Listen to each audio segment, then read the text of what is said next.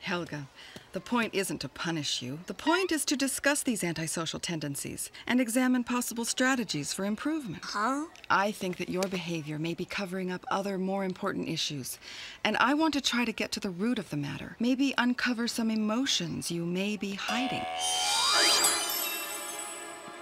Hiding? It's difficult to really know a person beyond ourselves. It is first difficult to see beyond ourselves at all, to expand beyond our limited perspective of the world. It is then difficult to listen and learn and understand a person without adding in our own hang-ups and meanings. It is, perhaps, impossible to fully understand a person, but that does not make the endeavor worthless, and even getting halfway there with someone is more than most can accomplish. Hey Arnold is notably a show about empathy, a show about understanding the complexities and pains of other people. It often goes about this by examining one-off or secondary characters. When we talk about Hey Arnold, we tend to talk about Stoop Kid and Pigeon Man, and for good reason. Those are fantastic episodes. But I think the episodes where we extend that empathy to the main cast of characters are just as important, if not more, as they allow us to not only understand them as people, but let us follow their growth over time. Originally airing on December 4th, 1999, Helga on the Couch is the 16th episode of Hey Arnold's 4th season, the 75th episode overall. It was written by show creator Craig Bartlett and directed by Christine Kolosov, an animator who would later work on shows like Oswald, Cat Scratch, The Mighty Bee, Metalocalypse, and The Venture Brothers. The PS 118 Elementary School has managed to find room in their budget for a child psychiatrist 2 days of a week. Dr. Bliss, voiced by Kathy Baker, spends her first day shadowing the students, and notices some odd behavior from one Helga G. Pataki.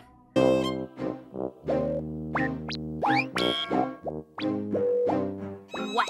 What are you looking at, football head? Helga ends up punching Brainy in the hall, but instead of detention or a similar punishment, Helga is assigned a therapy session with Dr. Bliss.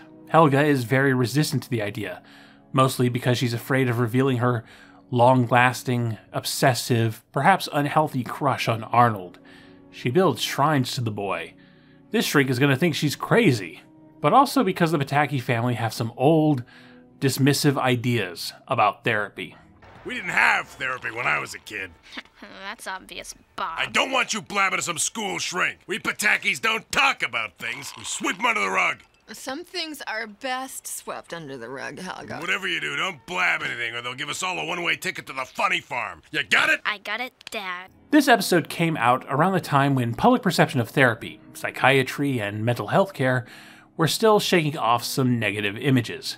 For many people then, and for some people even today, mental health care is synonymous with barbaric treatments of people with mental illnesses. Decades of terrible, abusive mental wards, destructive treatments like shock therapy, and outdated psychiatric ideas. These made mental health treatments a taboo topic, because it meant you were quote-unquote crazy. Look up some Kennedy family history if you want to have a really bad time. Figures like Joyce Brothers worked to improve psychiatry's image through the second half of the 20th century, but even if it was healthier and more helpful than it used to be, its perception in pop culture was usually that of the butt of the joke in a Woody Allen movie. Not to mention the swaths of horror films that used mental illness as motivation. All of this feeds into Helga's father's reaction to therapy. He's a very proud, very stupid man of a certain generation. But nothing he fears in this case is true. So Helga goes to therapy, her guard up, finding ways to antagonize Dr. Bliss. Helga, on the Couch, comes 2 years after what many might consider the definitive therapy movie, Good Will Hunting. A story about a young, angry person who gets in trouble with an academic institution after beating up a guy, and in lieu of a greater punishment, is assigned a therapist. Their first session begins adversarially, with the kid poking and prodding the therapist's interests. Do you buy all these books retail, or do you send away for like a shrink kit that comes with all these volumes included? Do you like books? Hey, I'm not here for a fucking book report. They're your books. Why don't you read them? I did. I had to. That must have taken you a long time. Yeah, it did. Did you read all those books? Most of them. Did you write any of them? No. How many books do you have to read to be a shrink? You have to read a lot of books. Like Matt Damon and Robin Williams in the movie, Helga and Dr. Bliss's relationship soon becomes an exchange of information, with Helga learning more about the therapist until the conversation naturally pivots into a discussion of herself. No tricks, just organic connections. I can't speak as to how professional this actually is. I'm sure there's some therapist reacts YouTubers who can point out why a therapist shouldn't do such and such and so. But as a story, this feels right.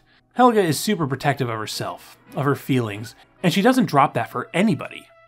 Dr. Bliss is attempting to prove herself as a safe, relatable person to open up to, but it's difficult. This isn't our first time exploring Helga's home life. We already know it's pretty rotten. Her father is an asshole, her mother is an alcoholic, her older sister is constantly given support and praise while Helga feels ignored. There is a possibility of exaggeration as Helga lays it out for Dr. Bliss here. We even get a segment with a laugh track.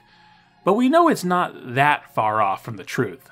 Did you pick up my winter coat from the cleaners? What? Oh, Helga, I forgot. All the excitement. Your sister being home from Alaska. But don't worry, because the weatherman said that it should stay above freezing for most of the day. And here we see this neglectful parenting extending to Helga's preschool days, forcing her to become self-sufficient at a much too early age. And then we get to see the first time she meets Arnold, how nice and kind he was right off the bat, and how this led to her love-hate obsession with the boy, and how she was being perceived.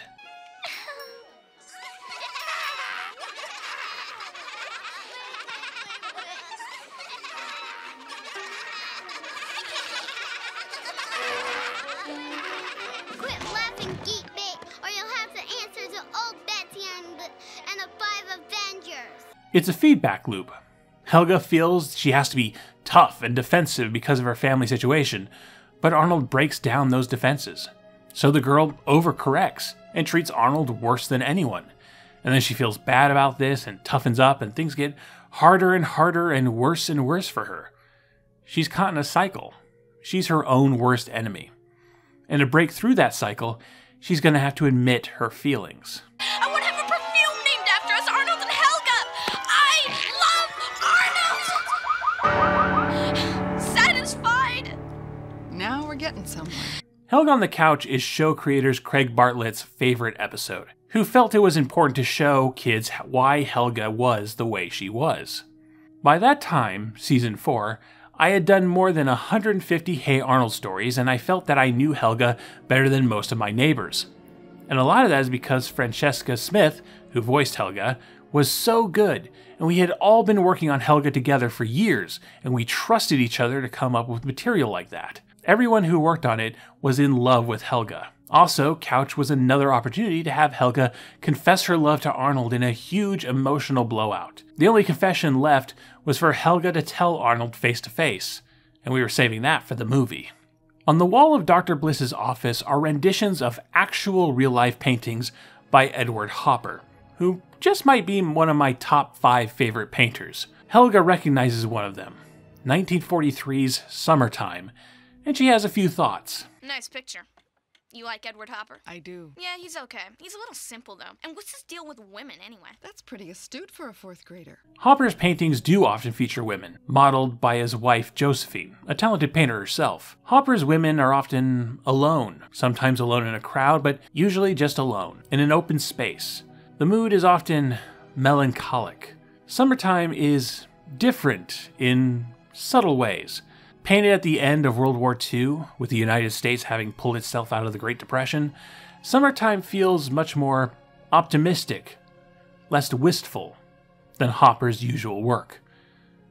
The woman, her dress new and perfect, steps into a bright day, perhaps the first bright day in a long time. It's easy to imagine her stepping away from a darker time in her life.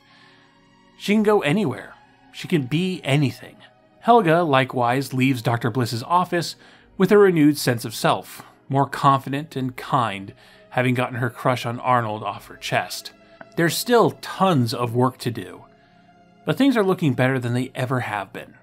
It's not Hopper's Summertime visually, but it holds the same spirit. Helga walking into her own glorious sun.